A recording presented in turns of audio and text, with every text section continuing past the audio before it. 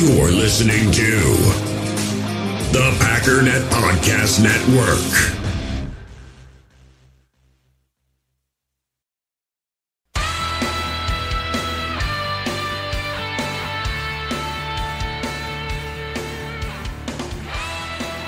Ladies and gentlemen, welcome once again to the Packernet Podcast. I am your host and resident fanalist, as always, Ryan Schlip. Check us out online, packernet.com. Find me on Twitter, pack_daddy. So yes, it's very late again. Fortunately for all of you, Mr. Todd has so graciously decided to step up to the plate and offer his services. He's going to be taking this over pretty much entirely. So obviously I'll be supplying him with any grades and information and trying to get the information out to you, doing the podcast and all that stuff. But all the back-end spreadsheet work, he's going to be handling that, which is going to free me up and help so that we're not doing this last minute every single week. Also, quick note, there will probably not be a podcast tomorrow morning because it's a late game and I need to sleep once in a while, which is not great. I don't like that, but it is what it is. Lastly, before we dive into the results, these are Week 7 results, by the way, or current standings, or whatever. I don't care what you want to call it. Just a quick note about what it is we're actually doing here. This, by the way, is just an update for people that are involved in our little game. So if you're not interested or whatever, you can just go ahead and skip this and we'll talk to you tomorrow. However, what we've done is created a little game. If you'd like to play, just jump in the Facebook group and find the post and say you want to play. And you start off with $1,000 or 1,000 Packer bucks, I think is what I will be calling them.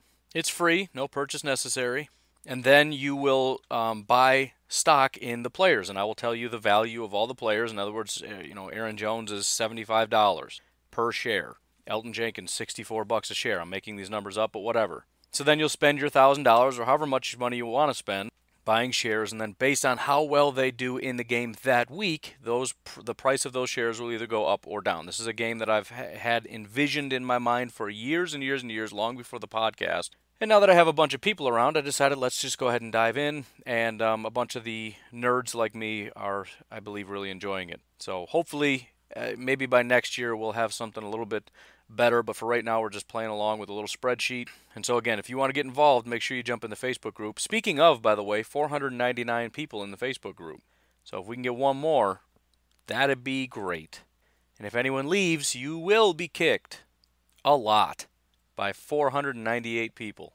But anyways, we're not doing any ads or anything, aside from whatever you heard before the show started. Let's just run through the results. In last place, my man, Mr. Kyle D.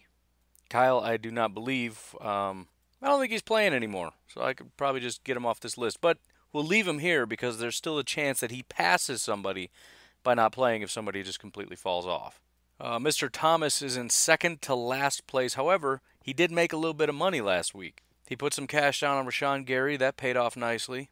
Also, Aaron Jones, and it looks like Adrian Amos, I'm not sure, all of which paid off a little bit. He decided to hold back a little bit of cash. It would have been beneficial if he just put it all in because every single one of these guys made up money.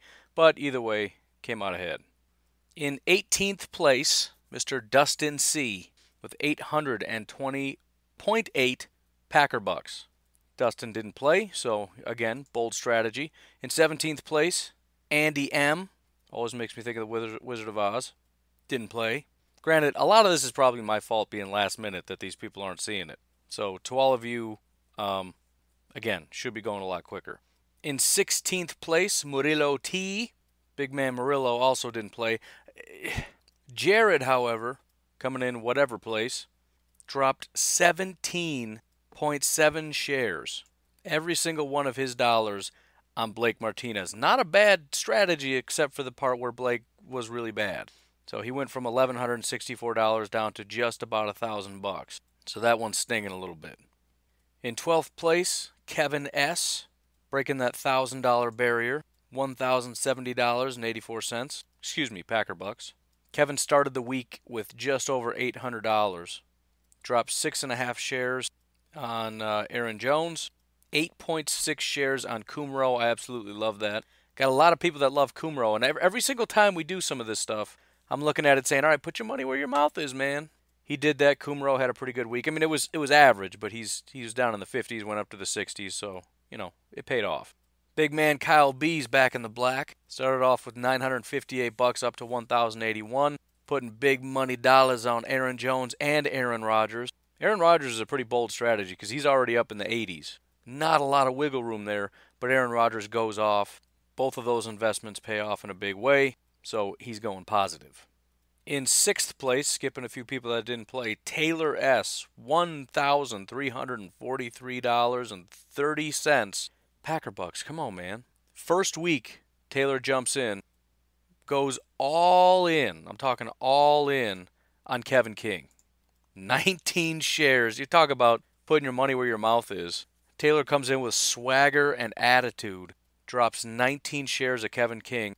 Kevin King's share price goes from $52, 52.6 pack. It's awkward to say. That's the thing. 52.6 to 70.7. So just leapfrogging all kinds of people. That's a massive jump. Big Zach D continuing his slow ascent. Started with 13.22, ends up with 14.61. He's spreading his money out big time. He put his money on Lindsley. That actually went down a little bit. Bakhtiari went up. Elton Jenkins went down. Jimmy Graham went way up. Kenny Clark went down a little bit. Kevin King went way up. Rashawn Gary went way up. Overall, made himself about $100. Call it 150. In 4th place, you already know, man. 1,684 Packer Bucks. It's your man, Pack Daddy. I like to diversify a little bit. I went Aaron Jones, made some money.